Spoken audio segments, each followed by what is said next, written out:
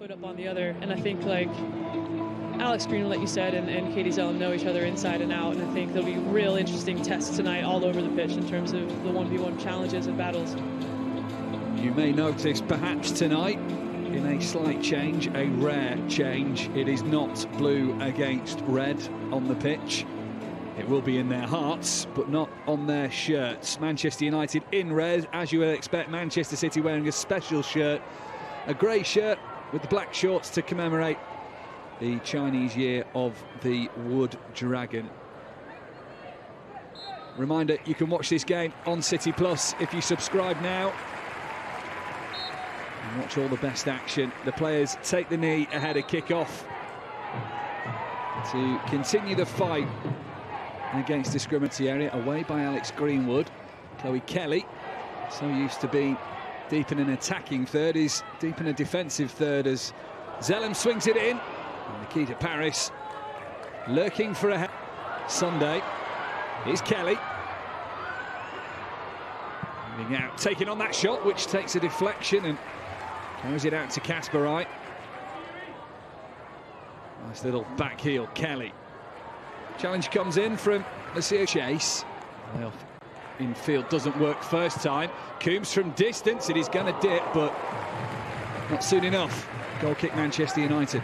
I've enjoyed Laura Coombs this season as well. I mean, she's really kind of blossomed in that role in the midfield. Tight defensive position, but she runs into traffic. Early delivery in, might come to Nikita Paris, who takes the shot on. Keating with a big save, and Manchester City will just have to hack this clear, whichever way will do. It's a great save from Kiara Keating, if I may, Mike. Get around. Guerrero. Kelly. Shaw. Didn't quite get the connection she wanted, but it was a tricky manoeuvre to make for Bunny Shaw. Scored against Manchester United back in November. And just put off in... I've seen some of that at the weekend with Chelsea, and you know, some people have argued that they...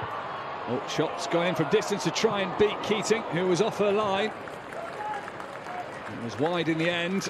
And Manchester City survive another little nervy moment. Garcia capitalising. She knew where that pass was going, intercept. Dahl's there again in support. And this is Casper Wright. This is well worked from Manchester City. Lovely footwork from Casper Wright. In at the near post, but it's behind from United. Letitia with some last-minute defending to deny Lauren Hemp getting a look in on goal. Corner to Manchester City. And that's so much better from City in terms of Chloe Kelly and Kirsten Kachbrai have recognised that they've pulled the back line. Get off. Angeldal looking for that bottom corner. Millie Turner in the way. Here's the Swede again. Won't find Chloe Kelly. Jill Roord off early with an injury, takes her seat back on the bench. Manchester United sloppy. This is the chance for Bunny Shaw, who capitalised on a United error in November, but is denied here by Fallon Tullis-Joyce. Nearly for Manchester City. And I mean, that is an odd decision from Maya Letitia. It's really, really risky in terms of the pressure that she's getting from Bunny Shaw. It's wrong side for Katie Zellum. That nervy moment a few seconds ago. Here's the chance for Guerrero. Well, a snapshot that had Keating scrambling, but it's wide of the left-hand post. And it's a goal kick to Manchester City. But in an instant there, United just showed they're not quite fading yet in this game. And you can see the idea there, you know, in terms of Lucia Garcia down this near side here.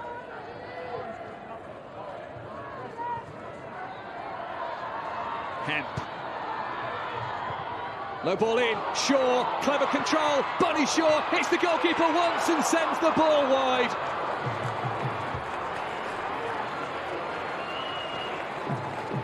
Another important stop for the Manchester United goalkeeper, perhaps.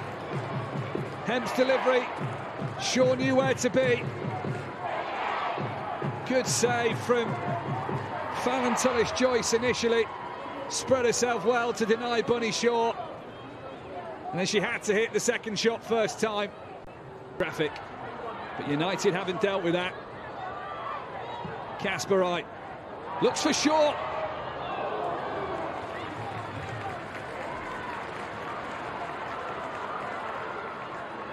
Well, she wasn't far away again, Bunny Shaw. Kasperaj looked up, one touch to control, one to send it in. That might have been a corner.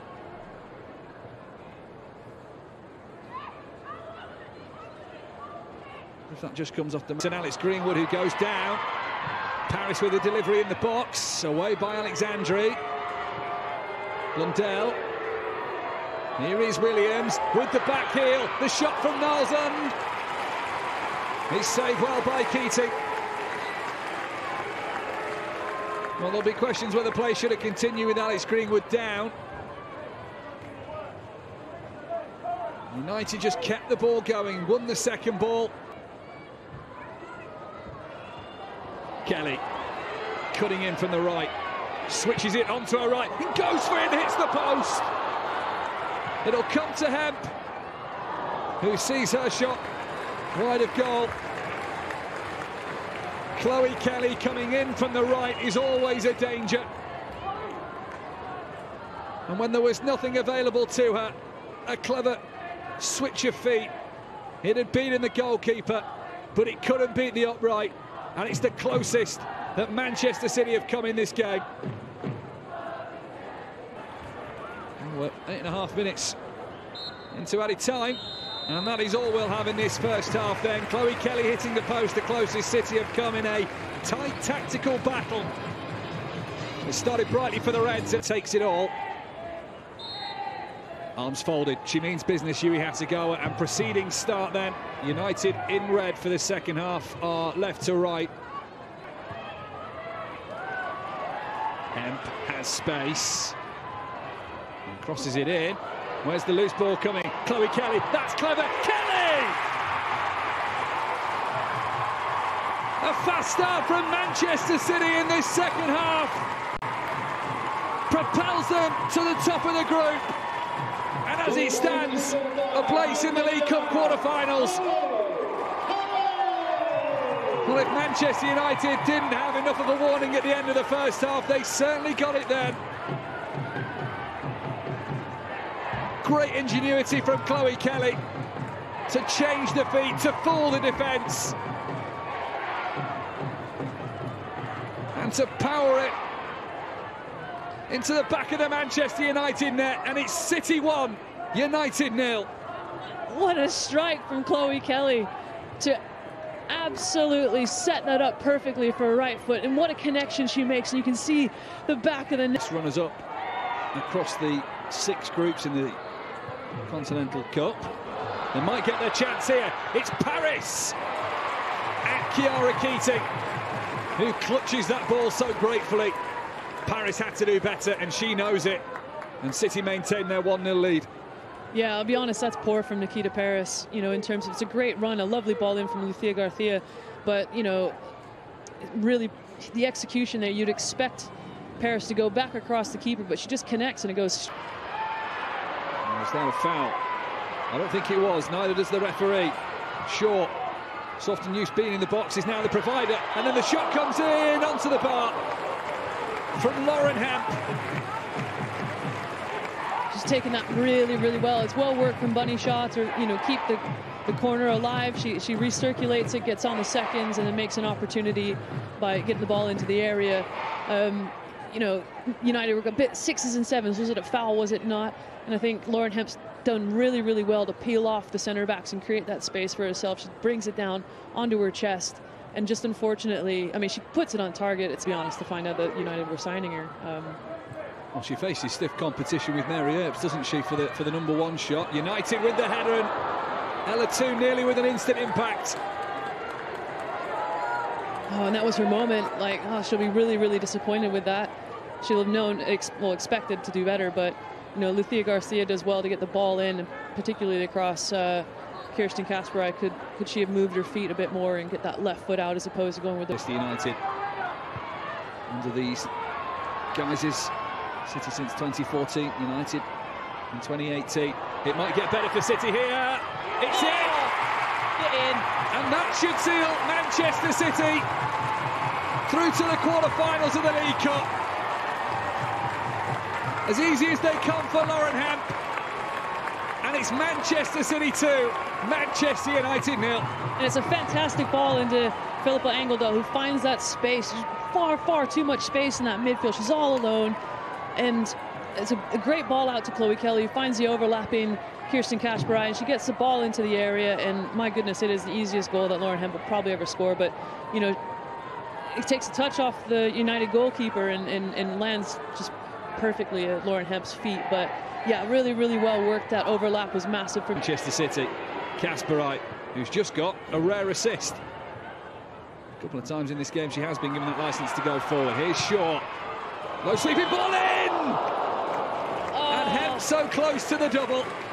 Honestly, Mike, I think that's actually that's harder to miss than it is to score. Just a bit of a bobbling ball, but look at this ball, the detail from, you know, Bunny Shaw to be able to whip it in.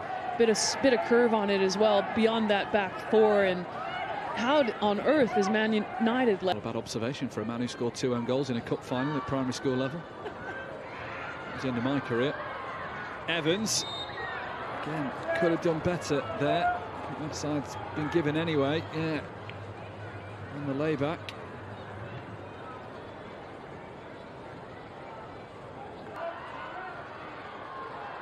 Manchester United want to set up a nervy finish. JC. Did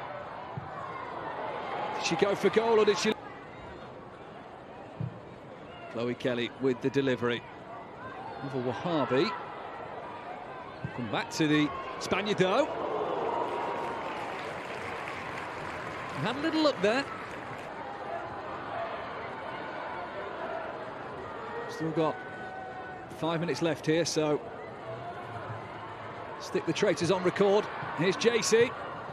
And it's in. Oh, United have made this a nervy ending. Nikita Parris, the former Manchester City player, has set us up for a grandstand finale.